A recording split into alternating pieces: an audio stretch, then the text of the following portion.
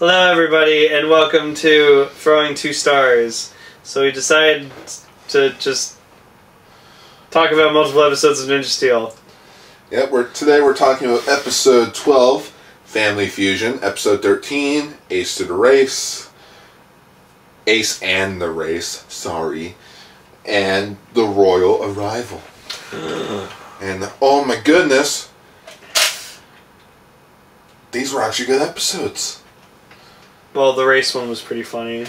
Oh, with the Russian? No, not even that. Just with, fucking Brody being an asshole. With Nail Shoe or something? It's just, like, in episode 13, there's just, like, it's like Brody and Levi become, like, evil or something because of, like, the shoe monster's fucking influence or something on them. So, like, they're doing the race, and just, like, Brody just, like, runs up beside Preston and just goes, "Isn't this fun?" And just pushes him. And into the bushes. He just has this giant smile on his face, and I had to play that back, like, 2 times because it was so funny. Oh, instead of Levi, don't you mean Aiden? Oh, yeah, so we find out that the actual Aiden is a robot and not Aiden. A basher bot. Yeah, because making that continuity, no, we don't want to do that.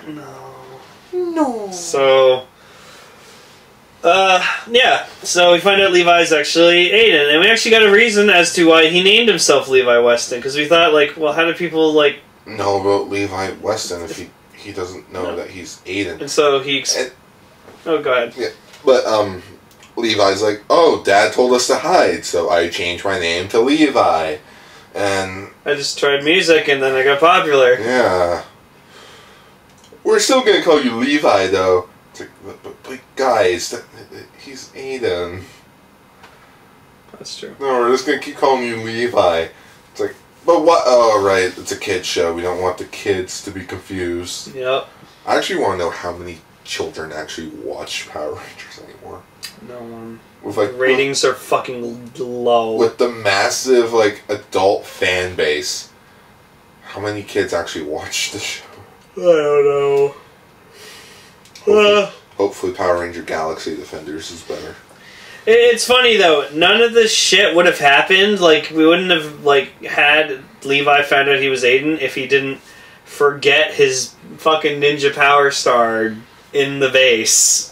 Because he, this wouldn't have happened if we created the Fusion Star. That, too. Fucking Brody could have defeated Ripcon by himself. Like, no problem. Also, Raven was watching with us and Redcaster, and he heard, like, Ripcon's voice and just immediately was just like... his face when he heard it. It was like... Yes, that is what they have done to Gabi Rizzo. They fucking ruined him. Because he actually enjoyed Gabi in Ninja. Well, because he was voiced by fucking Garulu from Kiva, so he was awesome. God, such a good character. Not a big fan of his design, though. But I'm actually shocked that they actually killed him. Yeah. They did. It's like, what are we going to do for a general now? We have Madame Odious, but it's like... I love her, though. Yeah, but Galvanax, it's like... Galvanax. Galvanax has done nothing. Literally, for these 3 episodes, he's actually done nothing. Yeah, no, he's been pretty shit. He's just sitting there like, you guys are fucking idiots! I should do this, but... fuck it, I'll give you one more chance. Like, he doesn't even give an actual reasoning for, like, oh, go steal the Ninja Power Stars. Why? I don't know. Just go do it. Because they're shiny and I like them. Like, Sledge, he actually had a reason. It's like, oh, if you steal the Energems, I'll let you go.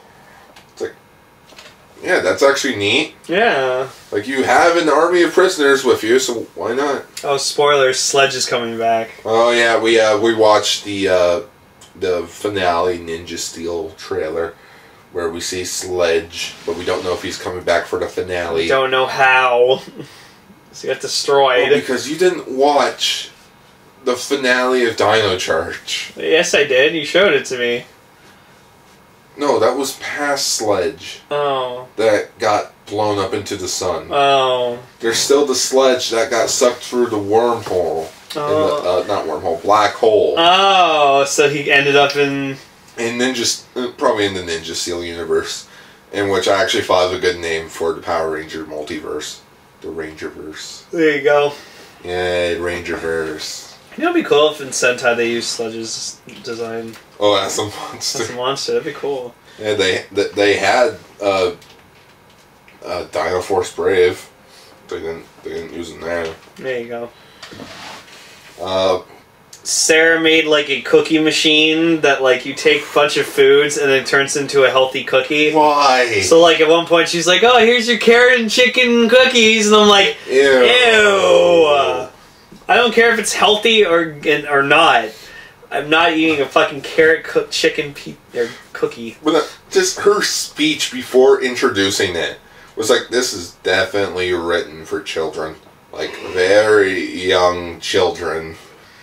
And like Victor and Monty were being like fucking assholes, and like goodness, Victor they're like and Monty. They take Monty's lunch. Victor takes Monty's lunch, and he's like, "Oh, let's put this in. Oh, broccoli. Oh, okay. Let's talk. And then I was expecting Victor to like pull his pants down and just like fucking put his ass on the tube that like the Victor's and just like and a fucking giant deuce. And just shit right into her machine. What? Why? Because Victor's that much of an asshole. That's why. And I'd fucking die laughing if that happened. We're talking about the same person that got turned into a trophy. Turned into a trophy in episode 13. Was tossed into an aquarium. Yep. And hit on a plastic molding of a mermaid. Yeah. And then he like gets grown back or whatever into normal, and then he's like, "My mermaid!" I'm like, "What, are you gonna fuck it or something?" Like, Jesus Christ, man. Also, while we were watching the episodes with Raven noticed something that we didn't actually click into our heads.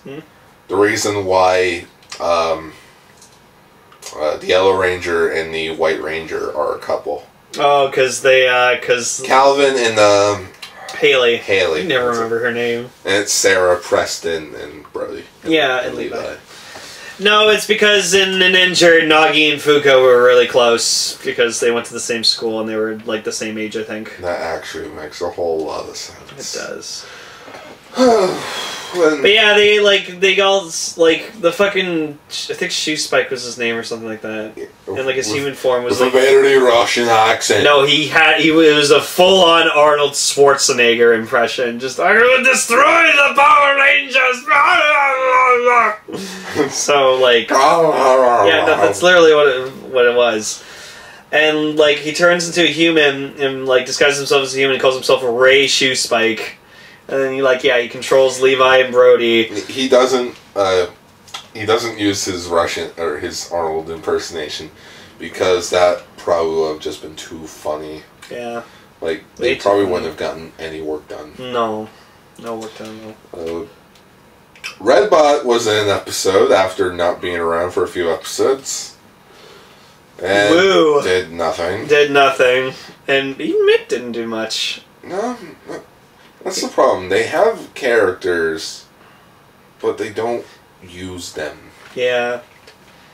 Oh, it's funny too. Like when Victor was putting like the broccoli into the cooking machine, it shows a shot of the teacher just going like, "Whoa, broccoli!" And I'm like, "You're a fucking teacher. You're supposed to encourage healthy eating. You don't go broccoli unless you just don't like broccoli." But no, that cookie machine. It's like that was fucking way too complicated. It's like why? And she wants to make money off of it, and then I guess when we missed out on... Sorry to date this episode, but, we found out that John Dunsworth, Jim Leahy's actor from Trailer Park Boys, passed away, so I was, too busy fucking... Something about this kid and, stealing a batch of the cookies... And then Princess Vieira of the Lion Galaxy fucking comes in. I'm shocked that they didn't call it the Shishi Galaxy.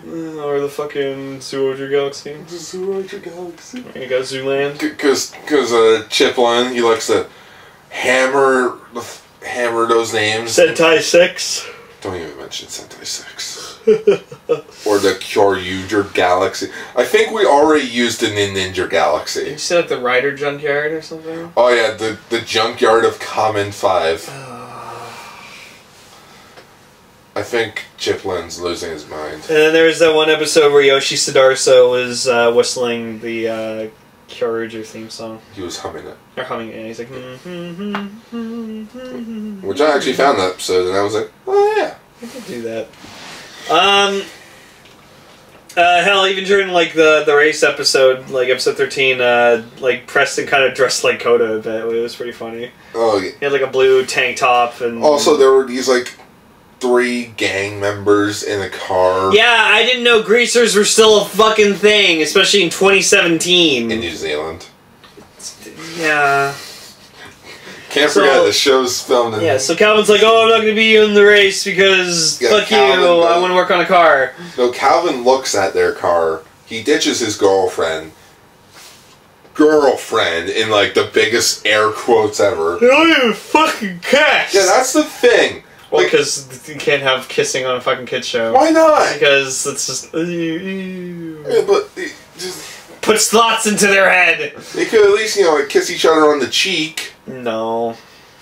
Well, that would be... Oh, yeah, fucking peck on the cheek or something. Or just like a mwah, like kiss on the forehead. You know, like, I love you. Do what Nintendo does with Mario and Peach. Never a full-on lip-on-lip. Yeah, just kiss on the cheek, and then Mario's like, whoa! Yeah. Woo! Mamma mia! Look at my mushroom going. There you go. Wait a minute. I have to... There we go. Yeah, I gave you that for like $30. So I was just like, I don't need a prog gun. Prog gun. Is that battery in it? Yeah.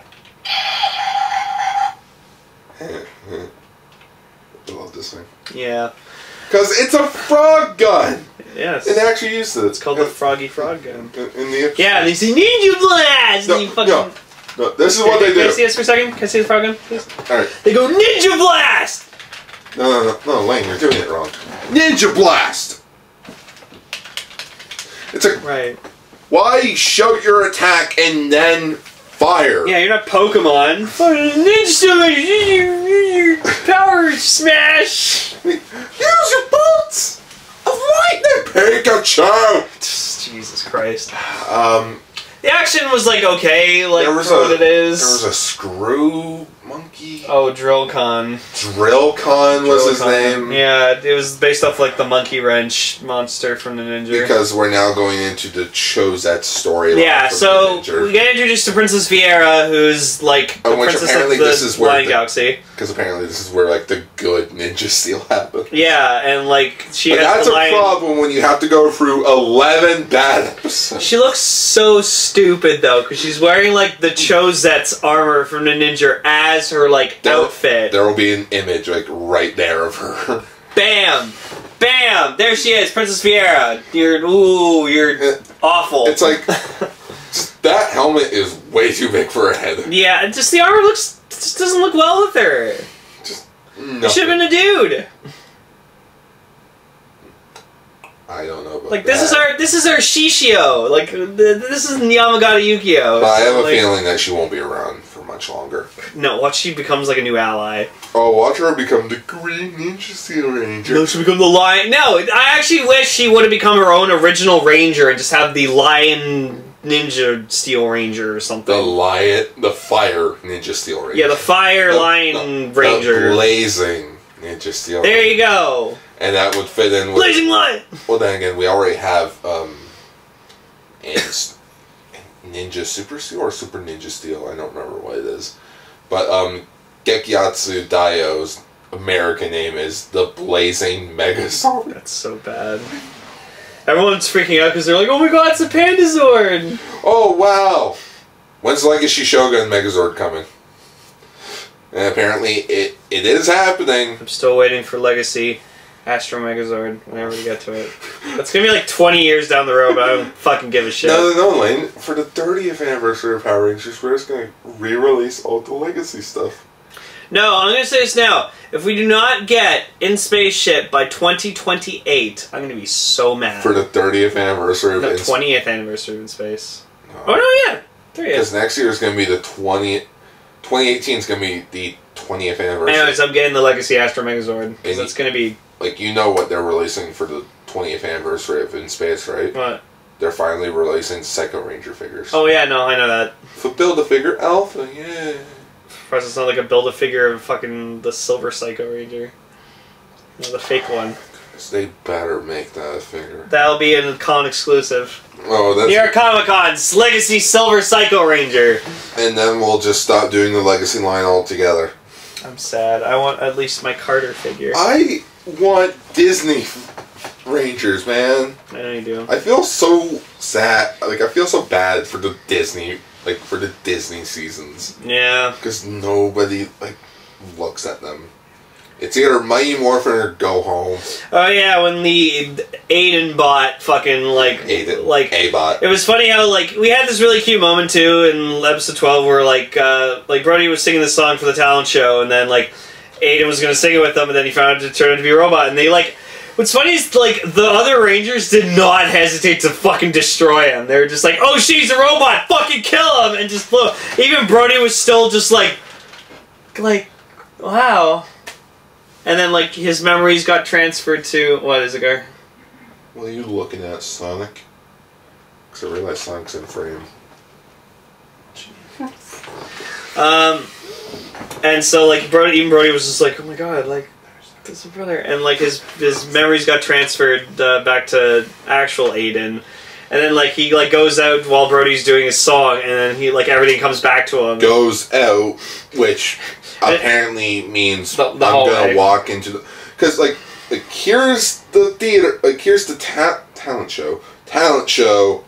I'm gonna go out for some air. Literally just walks behind the talent show. Mm-hmm. Oh, yeah, apparently there's no supervision teachers for this talent show. It's just all students. Every single student in the school... comprising of looks like they're 15. all in their, no, it looks like they're all in their 20s. Welcome to the AA meeting. We're gonna record some Power Rangers while doing. So like yeah, Aiden's like Levi's eyes glow and everything like that, and then just like at the end like he glows, and then just like he gains all his memories back, and he's just like I know kung fu.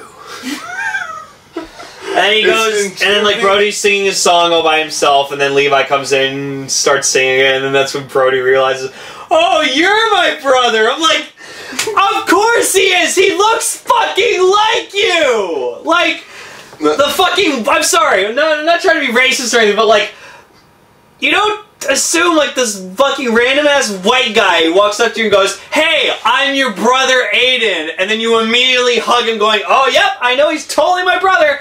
No. No. It's the other guy who you just met, who's a new Power Ranger, who was a ninja like you when you were a kid, and he looks like you. Remember. Same color, fucking skin color, same type of hair, same kind of facial features. He's obviously your brother. Lane, don't forget, the greatest ninja in the world is a white guy according to Ninja Steel. Drinking my beer off camera because no brand deals in this show. Yes, no brand deals for the guy wearing the Star Wars shirt. It's Captain Phasma shirt. It's really nice. It's a Star Wars shirt. At least I'm public domain here. It's wearing out though. It's like Sonic. But yeah, it was just really funny how like Aiden bot just got fucking destroyed. I want more Red Bot. I want to see what happens to Red Bot. His voice changed to he's like, I am a robot. Oh yeah, I'm like, Robo Knight?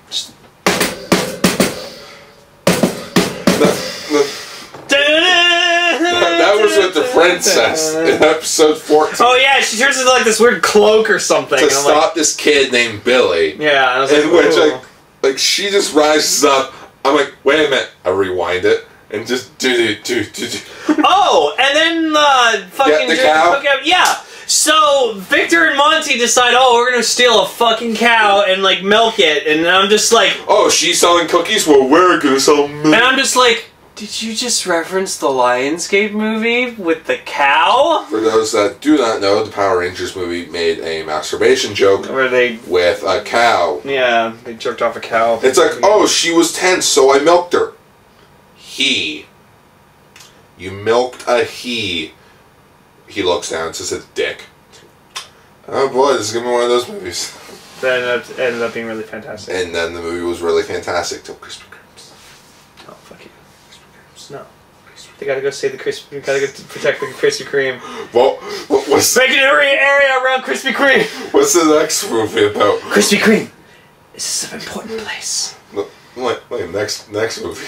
Alright guys, we gotta protect the Chuck E. Cheese! We gotta protect the 7-Eleven. They need the kids to eat their Slurpees. Alright everybody, let's head to the Tower of Toys R Us. Toys R Us. That's where the new turbo powers are. We're gonna find them. They just pick up a bunch of toy cars and they just look at them and then it's like, guys, we can use these as our new Zords. To think Billy is the one that actually made the Turbo Megazords. Oh, is that That was what he was working on before he left. You do know that's what David... Like, I personally asked David Yost that. I'm like, oh yeah, so were you a part of the Turbo movie? In, like, the first draft, yeah. Hmm. Apparently Billy was actually the one that made the powers. Yeah. Headcanon. Yeah, no, I believe that Billy made the turbo powers. It's like how I headcanon that Billy now has a half-human, half-Aquatar child. Yeah. So he fucked the white Aquatar Ranger.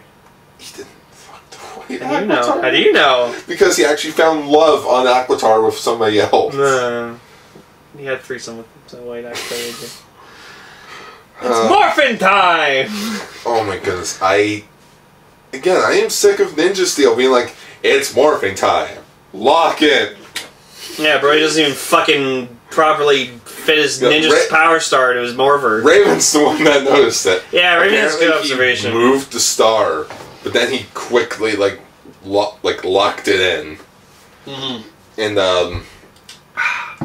yeah, the Lion Fortress Megazord, aka Lion. Lion How. Yeah, Lion How. Yeah, from the Ninja. Yeah, so it's cool. It's not as intimidating when it's going. Nothing can take down the Fire Fortress ship. It's like, oh look, somebody took down the Fire. But there was a Fortress cool effect where she's like walking away from the Lion Zord or whatever, like all damaged, and then you see like its eyes are flickering because it's like damaged. So I thought that was a neat effect. The Lion Fortress and Megazord. Yeah. Who's the? The show's getting slightly better. Yeah, it's getting Dino Charge. It's getting tiny, just a little bit. Just a little bit. Just a little bit. Oh, that good's gone. Oh, yeah. Hate it. Yeah, chances are the ending's gonna be shit. Because apparently they're literally rushing to like Galvanax's finale. Which is the end of the Ninja. Oh yeah, and then Super Ninja Steel is the fucking movie villain. Yeah, they're carbon copying Dino Supercharge. That's so dumb. Chiplin needs to either get his act together, or I can pitch the Q Ranger adaptation for Galaxy. Yeah, doesn't Mick become like a Red Ranger? Yeah, Mick becomes the Silver. Yeah, he becomes the Silver. Yeah, he becomes Ishitaka, Ranger, and then Aka Ninja. Yeah. And then, which who's the third one? His dad. Oh yeah, his dad becomes. Spoilers: his dad comes back. Oh, I didn't see that coming. Well, no, it's not like it's not like he's like stuck in the ninja. But Dad, I thought you were stuck in the ninja verse. Got better. That you do know where that joke comes from, right? I forgot. It actually comes from MASH. Oh.